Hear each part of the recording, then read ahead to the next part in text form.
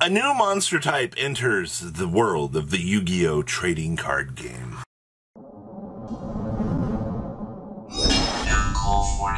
Make sure you guys smash the like button and subscribe button so you guys don't miss out on more awesome content. So every time Yu-Gi-Oh! 7s does something that can ripple the actual trading card game, it's always worth talking about because this is still part of the Yu-Gi-verse. So they got a new mechanic and they got a new monster type. And the fact that they got a new monster type says large amounts of volumes for stuff that we can once again expand on. So don't be surprised if Master Duel sees something like this, because this is very viable. So we're going to explain the new the new mechanic here, and then we'll go into another layer of this. So this is a new spell card called Fusion. Alright, and don't let this fool you. Alright, up until this point, Rush Duel didn't have anything like this.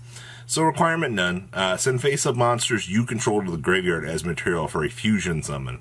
Well, that's pretty basic stuff there. But what ends up happening here is, unlike fusion summon in the official card game, which is dubbed, what is it, Yugo Shokan, yes.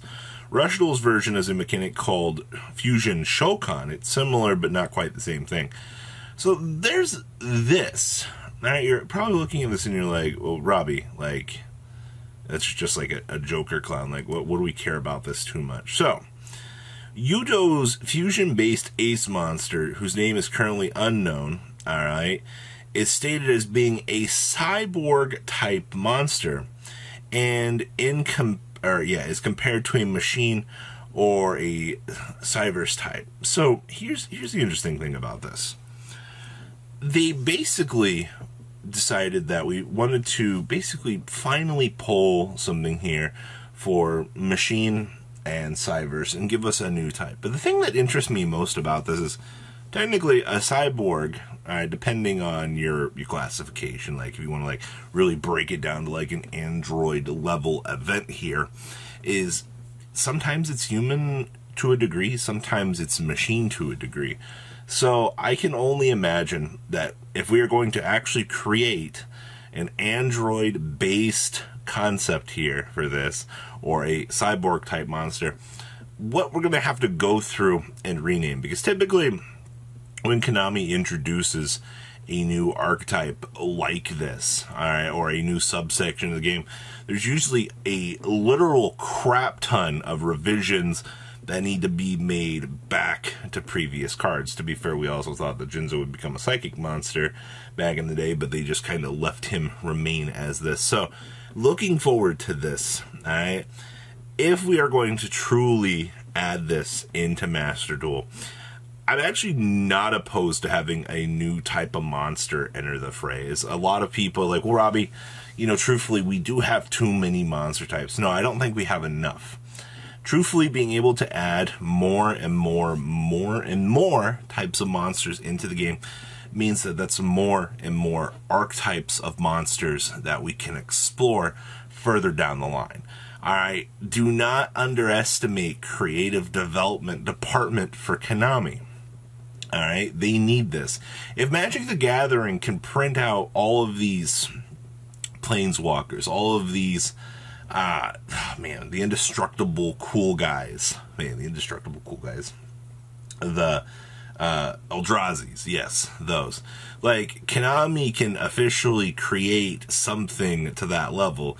You know, seeing the fact that Rush Duels is literally like the little subsection of Yu-Gi-Oh! Where they can kind of experiment with, I loved the concept of the three monsters that you could slap together into one big boss monster. I still think that they need to bring that to actual Yu-Gi-Oh! At this point in time, man. Like, let a person combine 3 cards in their hand, alright? You're gonna have to come up with, like, some ruling of, like, indestructibility or something. But, like, if Pokemon has this concept, yeah, it might not be super competitive to a degree, but it goes to prove that Yu-Gi-Oh! Has so many layers of things that they can explore for future card design, alright? Like, Magic has Planeswalkers, which, Yu-Gi-Oh! I guess could still explore Deckmasters. The problem is Yu-Gi-Oh! As a card game overall, technically does have a lot going on for it. Yu-Gi-Oh! The Master Duel is so complicated that, yeah, it does intimidate new players to want to sit down and play, but you know, if as long as they keep the current mechanic fresh, and say Blink Summoning is the dominant force in the game, which it is right now. Everything else is just kind of like a subsection that you can kind of pick up along the way, which I think is fine. All right, like if you're a new player coming into the game and you see, oh my god, like cyborg monsters, like I want to play because cyborg monsters, and they start emphasizing cyborg monsters, cyborg link monsters, something like that, then you're going to be more inclined to want to keep an eye on those types of monsters because, oh hey, you know, that's the newest thing. Fusions, synchros, exceed monsters, all of that can come up later on along your journey of learning how to play this game. You know, as long as you start with the one basic latest mechanic, you can definitely wheedle your way in through that. So that's a right step in the right direction. So will this come to the actual trading card game? This frickin' better.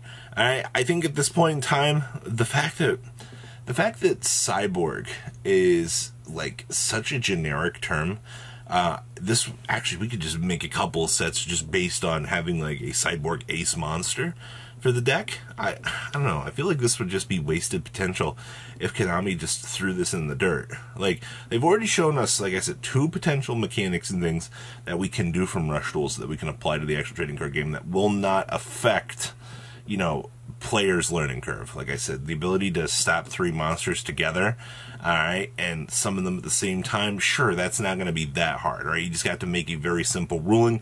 That shouldn't intimidate anybody too much, right? And I guess if they get intimidated, then whatever. Like, they've never seen Pokemon or anything like that. And then to add in another archetype, it would be no different than when Psychic Monsters entered the fray, right? It's been... How long has it been since Psychic Monsters actually came to the game? In Cyverse? Like... How long has it been, technically? I don't know. I guess maybe you could argue that maybe Cyverse and androids can fight in the same unit.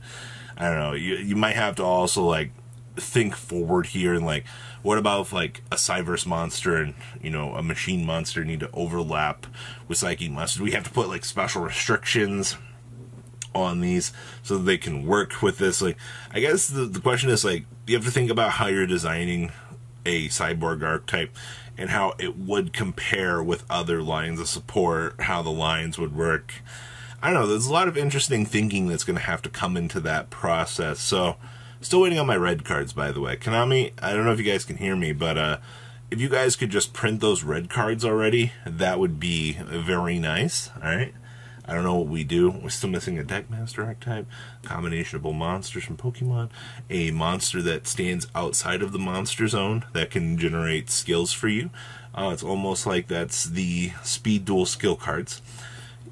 Yu-Gi-Oh! As a game can grow, man. I think that's the most important thing to take away from this video, alright? Like, we always constantly look at this game and we're like, oh my god, like, Yu-Gi-Oh! Is complicated enough as it is, but adding a cyborg archetype to the game would do very little besides increase creativity. I almost wonder what... Every time I think of Cyborg, I always think of the guy from the DC universe, Cyborg himself. That's my classic thing here. Is it technically a warrior monster? Well, it's half machine, half warrior, but what more can they really do? I don't know, but in terms of Konami's creative department, I'm very intrigued. So guys, what do you think about the potential for a cyborg archetype? What do you think we could do with this? Do you think that we need to pull other things from Rush Tools at this point?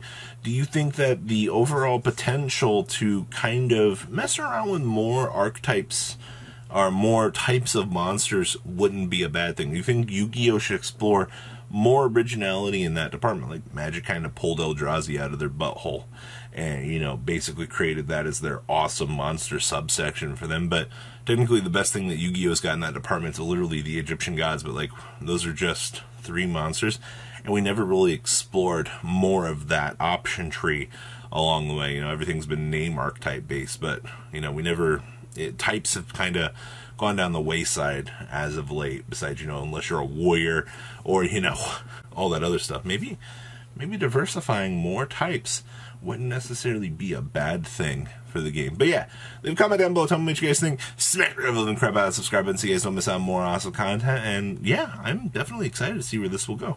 Alright guys, have a good rest of your day, right? Peace out. Thank you, patrons, for making the ride never truly end. Without you guys' support, well, I would probably be doing Truffle Shuffle videos for a living. Guys, please check out VanCole40 for all of your Cardfight Vanguard content brought to you by MCole40. And if you are looking to pick up singles, check out mcolegames.com for your trading card game needs. Thanks for watching, everybody.